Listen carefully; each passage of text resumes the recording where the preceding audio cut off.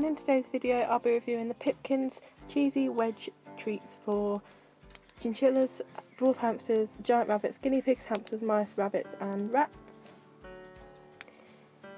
This packet is open because unfortunately I did film this, but I've managed to somehow lose the footage.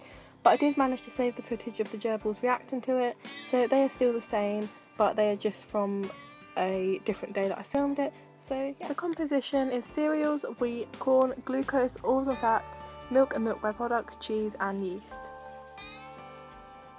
So this is what it looks like outside the packaging. As you can see, they are quite big, so for the gerbils I did break them up.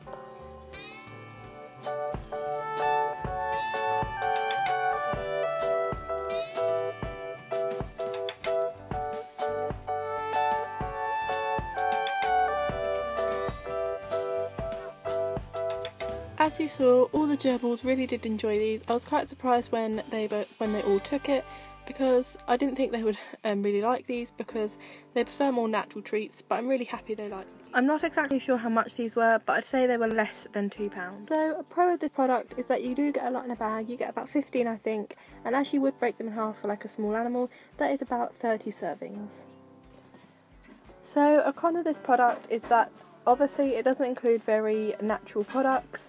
So if you are more into feeding natural things to your animals, then I'd say this one's a bad one for you, just because the ingredients are not natural. Overall, I do recommend this product because even though they're not that natural, they do make a nice occasional treat. So I hope you enjoyed this video. I'll leave a link to the Petface Facebook, Twitter and Instagram in the description below. Please comment, rate and subscribe.